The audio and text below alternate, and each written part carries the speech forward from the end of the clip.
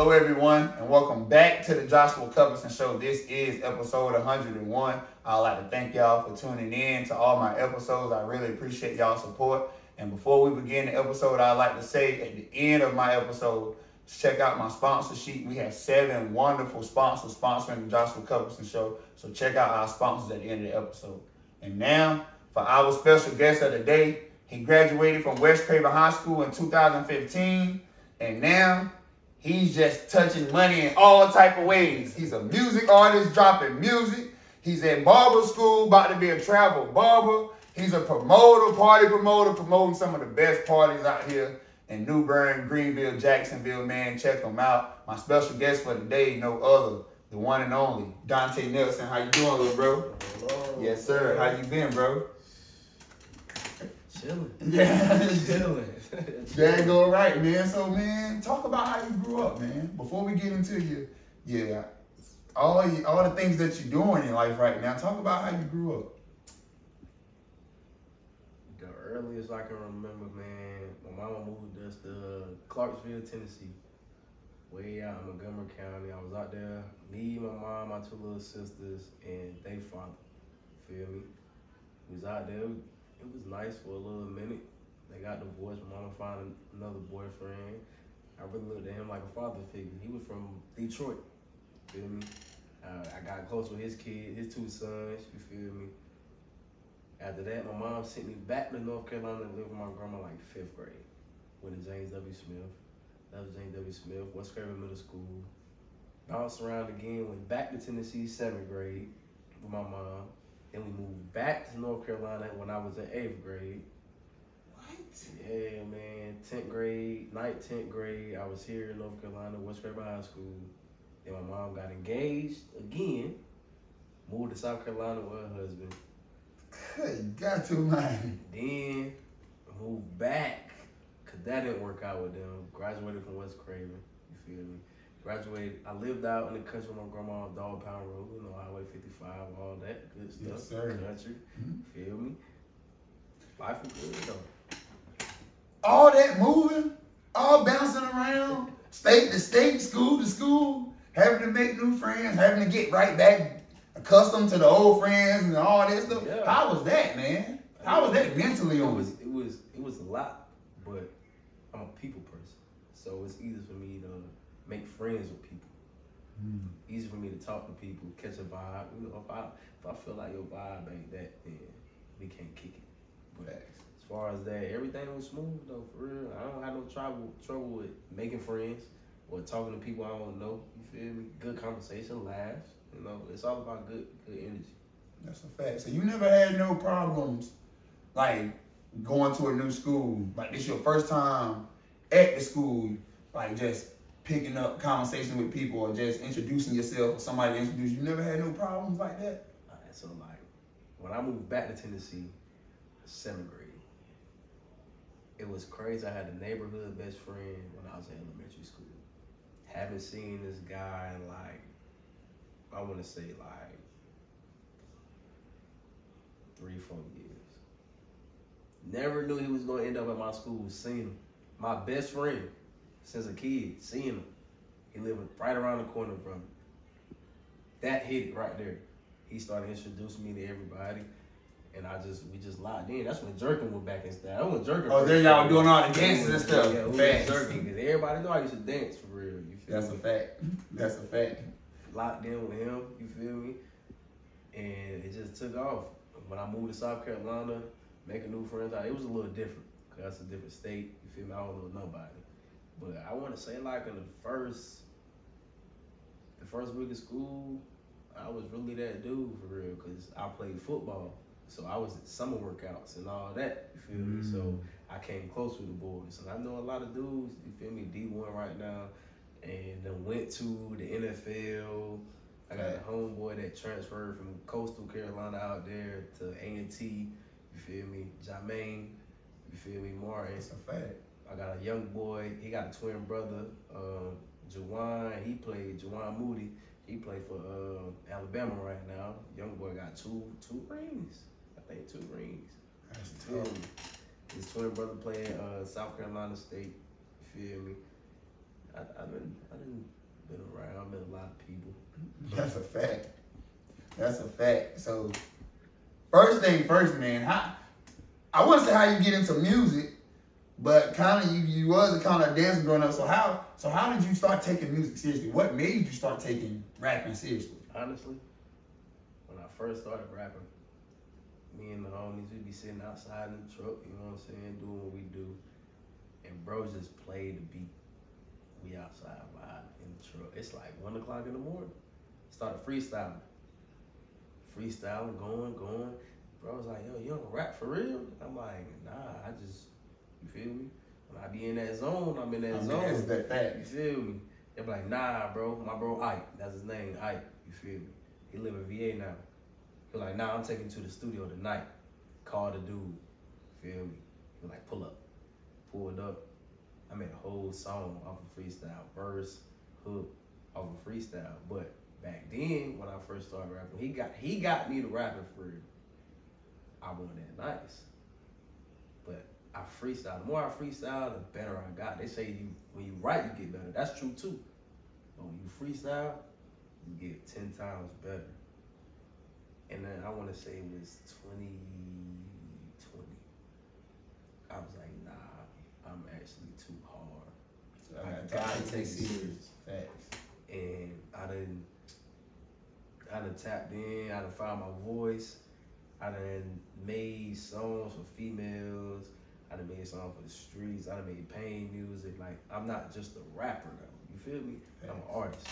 That's you make it in the music industry being an artist. Some people, you feel me, being rappers, they click for a little minute, but if they not an artist, if you can't switch it up and talk about something else in your music, then you fade. Fact. I can't be one of them. That's a fact. That's a fact. So right now, any local artist you want to do a song with and why? For real? I did a song. I got music with Stoney J. I got music with A1 Chuli. You feel me? My boy Super, that's my dog. Super on the move right now. Shout out TTG. They on the move right now, man, for real. I want to get a song. I got a song with Weeze, Ray Weeze. Okay, facts. I got music with C-Note, High Risk, Cool. Facts. You feel me? That's a fact. Me and him tapped in heavy right now. Like, everything I've been doing, he been on. Let Off. You feel me? High Risk, I'm tapped in with High Risk. I need a feat with V. With V. Hey, man. Got around to it. Hit him up, man. You hear my boy, man. He need a feature with you, man. Come on, dog. Hit my dog up, man. We both be on the road, so I know how that go. That's so we just gotta find the time, for real. That's a fact. Chulo. Stay out here, stay out in Pembroke. I need a feat with Chulo. You feel me? Who else I gotta tap in with that's really hard? There you go, right? It's a lot of hard youngins out here right now moving, man. Young boy, he locked up right now, but 23 JB, my boy 23. That's a fact. I need him on something because he is crazy. He's different.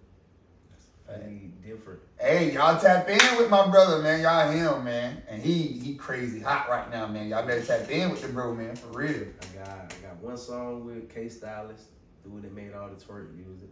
Thanks. I made up a dance to go to that. That went viral for a little minute. But if I would have got on TikTok, I probably would have blew up. I probably would have blew up. Daggone right. TikTok booming right now, man. And I ain't even gonna lie. It ain't too late either. Dance on TikTok. I'm about to say, it ain't too late either. I can still put a dance on TikTok Thanks. and go up for it, because the dance was smooth. I had New Bern on Smash, Raleigh, Greenville, Greensboro. Come on, man. They were doing you got to put that back up there, man. You got to let the world get back up. Facts. For real, man. That might blow up.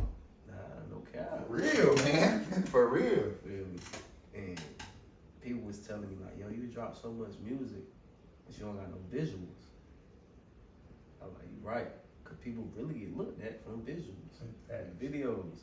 So, tapped in with my first video with Loso, you feel me, from the backwoods. That's cuz.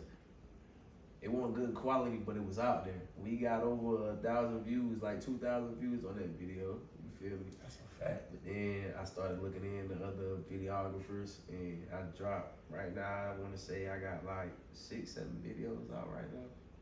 Feel me? Shout out Smite Smee, that's my new cameraman. Shout out, man. Greenville, North Carolina, man. He's the best. I ain't gonna lie. If it ain't Smizzy with the glizzy, we can't get busy. That's a fact. That's a fact. No hey, doubt.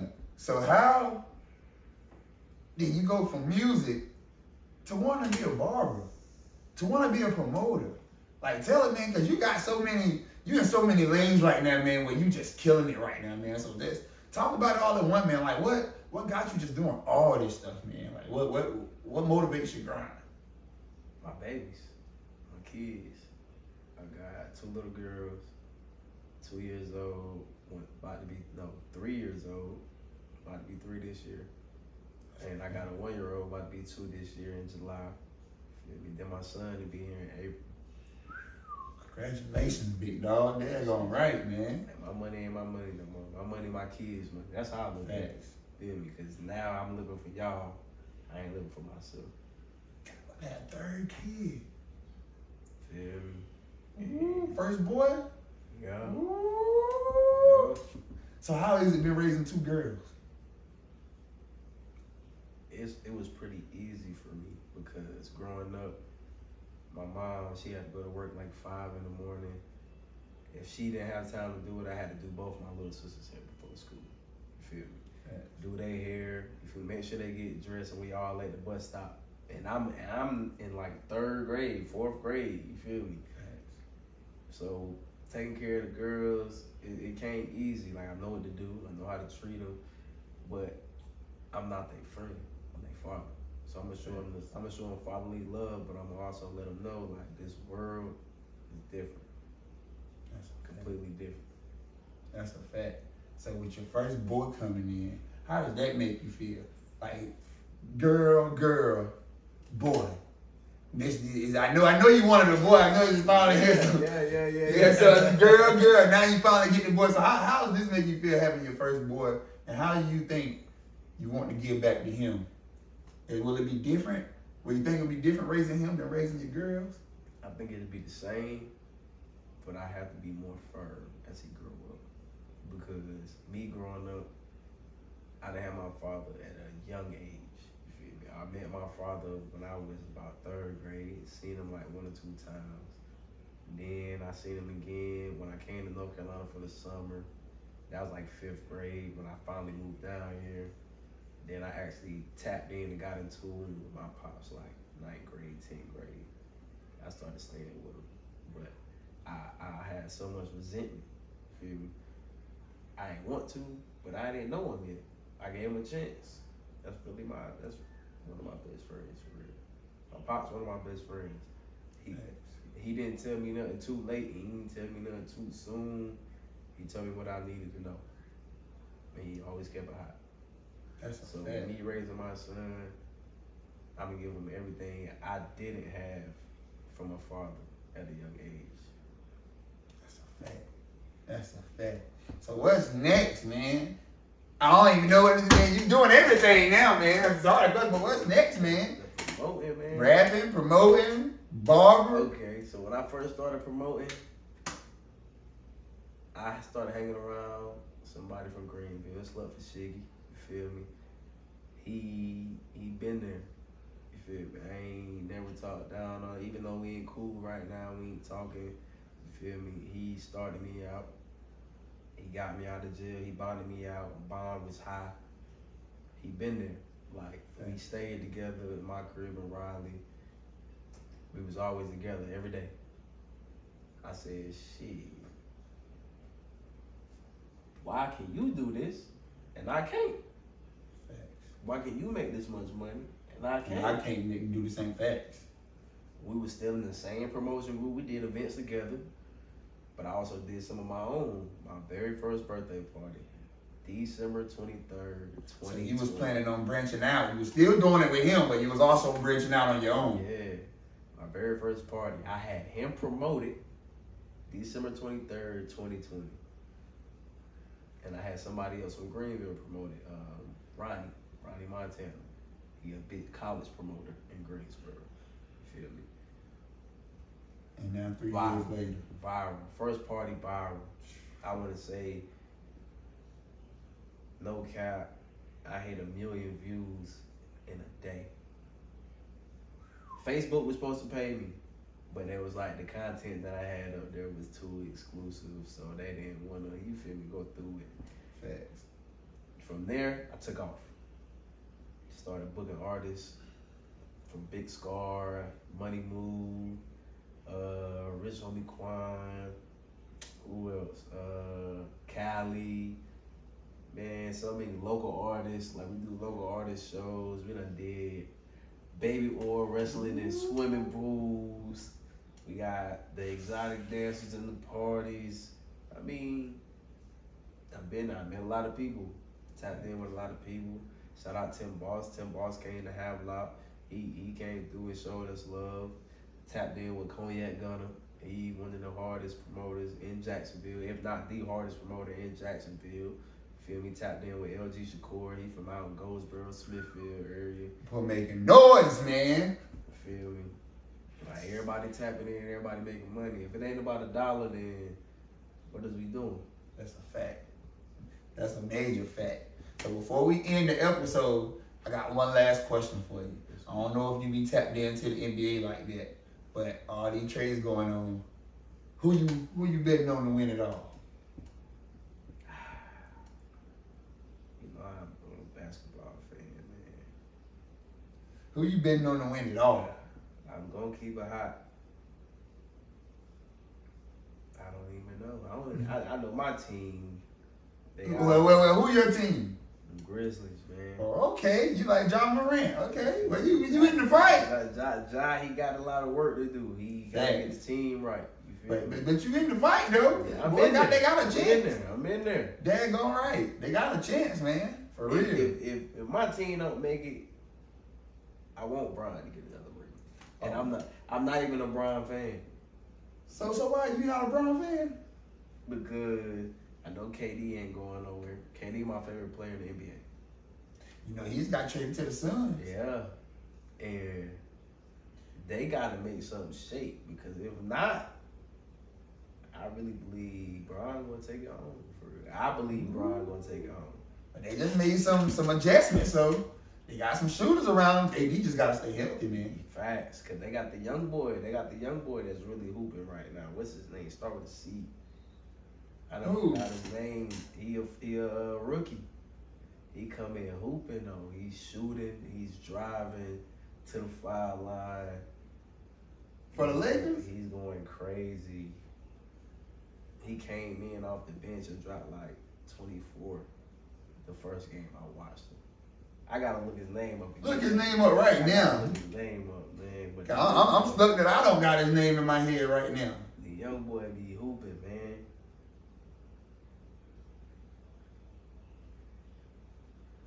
Man.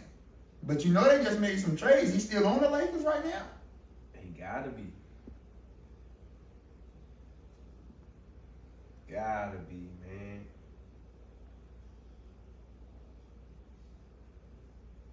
And you want Bron to take it home. Yeah. I mean, Bron my favorite player, but I'm riding with the Warriors. Bron my favorite player, but if I had to bet my money on anybody, on any team, I'm going with the Warriors. You want the Warriors? I'm going with the Warriors. Max Christie. Oh, okay, facts. Okay, yeah. Okay, Max Christie. He's hooping. He's hooping. Okay, he's pretty good. Okay, I rock with you. Okay, Bron made some trades, so hopefully they can get it done, man. But they had to get Westbrook out of them. Yeah, that's a fact. I agree with that too. Patrick Beverly too.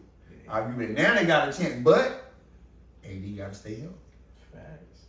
I mean, ain't gonna lie, the Warriors, they just came back together. I'm telling you, man. So now they might be a problem. They might be a problem. I got the Warriors, man. But there y'all have it, y'all. That's the end of the 101st episode of the Joshua Cuthbertson Show with my guy, my cousin, my family, the rapper, the artist, the barber, the promoter, anything you want him to be right now. Dante Nelson, we out. Thank you, everyone, for watching the Joshua Cuthbertson Show. I appreciate your love and support. Continue to show your love and support by clicking the subscribe button below the video. Tune in to next week's episode of the Joshua Cuthbertson Show. Love, peace, we out.